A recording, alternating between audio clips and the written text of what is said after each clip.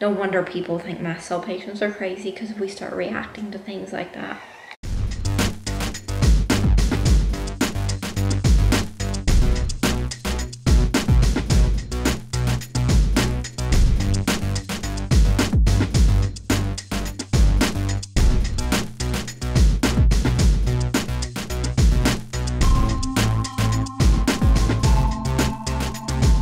On Friday, I got to try the leucovorin. As always, we were kind of nervous trialing new things. But it's more of a vitamin, technically, than a actual medication, so it wasn't quite as nerve-wracking as other trials.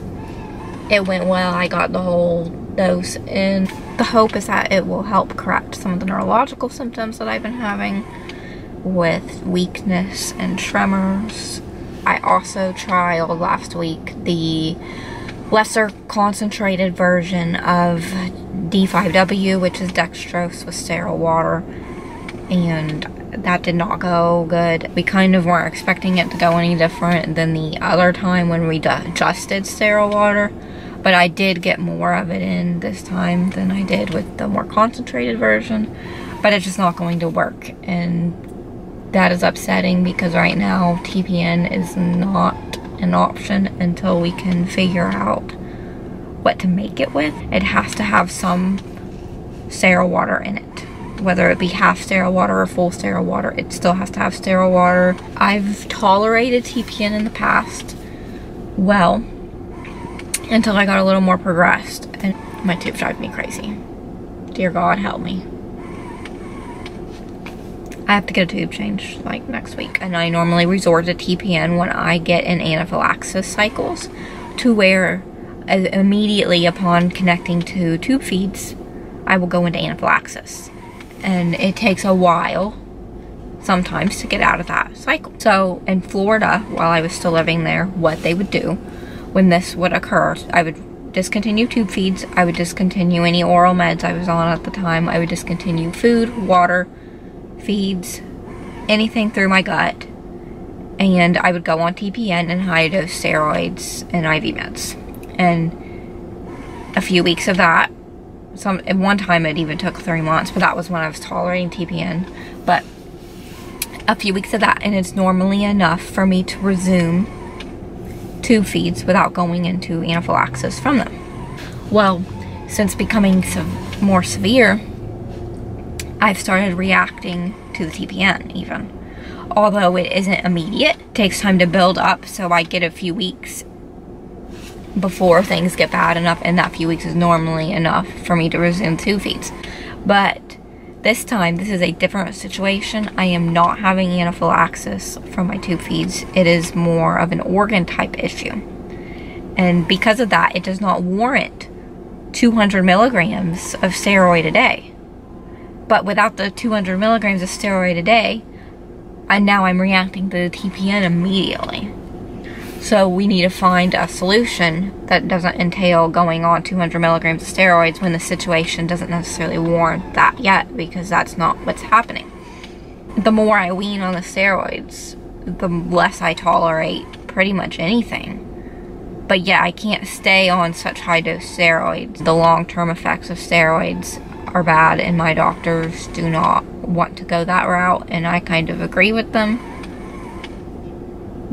because this is a different situation than in the past.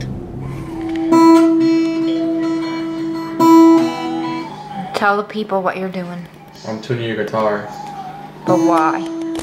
Because we're gonna attempt to learn and play an instrument. I wish it was a cello though. I like the cello. Better than guitar? You'd really rather learn cello than guitar. I like that thing looks so small with you. It does. Just feels small. That guitar was originally purchased for me. It was either for Christmas or my birthday. I think Christmas, but I was in the 2nd grade. It's a baby Taylor, and it's really small. We've attempted to sell it probably... How many times have we tried to sell that sucker? This guitar? I don't know. I look kind of rough today. Yeah, I have no clue. It's been like 4 times, It's funny but it never because sells. Every time I've tried to sell it, I end up taking it back from or taking the listing offline because I just decided, what if I ever want to try to learn guitar? But thanks to the D string. That's the only chord I know, that and C. But I started guitar lessons in the 2nd grade after I got this baby Taylor guitar. But the teacher left to move to a different city, and so then once my teacher left, I just never picked it back up again. Actually, I did pick it back up again because I tried to take a guitar class once for school, for high school, as a credit, and then I did the first term and dropped that too. So guitar, as you can see, probably ain't my thing, but one day I'm gonna learn. I think we're good. I think we're good to go. You think it's 10? I think so. Download Guitar Tuna. Like, not even tuna, but tuna, like the fish. I'm Rudolph looking. But I have an MRI of my brain tomorrow. The one that I was supposed to get months ago to check for that pituitary tumor to see if it's grown. And Sylvina's watching some anime. Why do you hate him? To do the MRI, I either have to be disconnected from the Benadryl pump for the entire MRI process, or I have to have an extension that is long enough to keep the Benadryl pump outside of the door because the pump is not MRI compatible. I'm gonna have my mom help me put on the 25-foot extension. That'll hopefully be long enough to get out the door tomorrow morning. I change the Benadryl bags every 24 hours, so that's why we have to put on the extension tonight rather than waiting in the morning because I'm already on a schedule of changing my bag out every evening. But leave it to Cheyenne to be able to smell this thing. I don't even smell it though. I got this TV for Christmas, and that was obviously like 3 months ago. We put it in my room, hung it on the wall, and mounted it like usual. And then, like 20 minutes later, I felt like I was going to go into a reaction. And at that time, it had just been unboxed, so I could smell the new plastic, and I thought maybe that was it. So we took it down. We let it air out for a while, and we plugged it up in a different room and played it. And then we put it in there again. Then we had it in there overnight. And then that next day, I woke up all swelled up. So then they took it out again.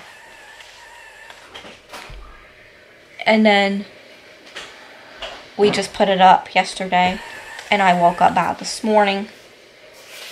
Even though I lasted a bit longer without feeling like I was going to go into a reaction. But now I woke up bad this morning. I improved a little bit during the day. And now that I'm back in my room, I'm obviously... So, I know that sounds absolutely crazy to be allergic to a TV. Yeah, who else is allergic to TVs? Anybody? Not me. It is way too early. And the MRI is all done. It's loud. And I don't even know when we'll know anything about the results. She did extra. Before, the doctor only ordered of the pituitary gland, so yeah, she says you just hone in on there and do special thin slices. But because everything I'm telling her, she did a whole brain and still the small slices of the pituitary. Yeah, because the endocrinologist was the one who originally ordered the MRI, but it was just for the pituitary micro, I don't know what. But then there's been some other things since then, because that was a few months ago, but it ended up getting canceled because that particular facility was uncomfortable with my line. That's the temperature gauge. It's too cold.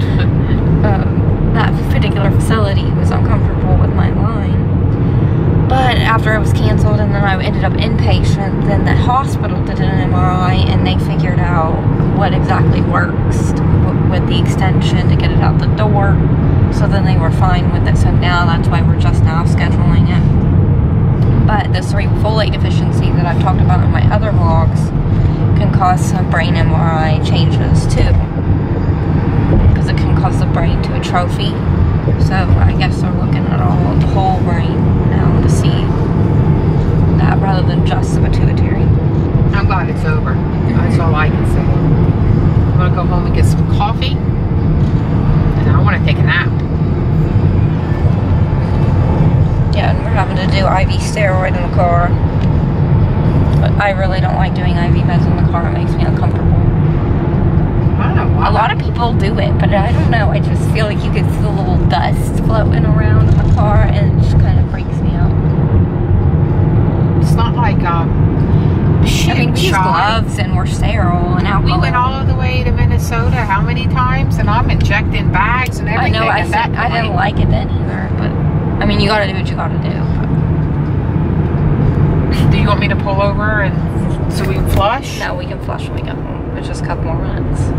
Well, I just got back from the MRI and showered and changed and everything.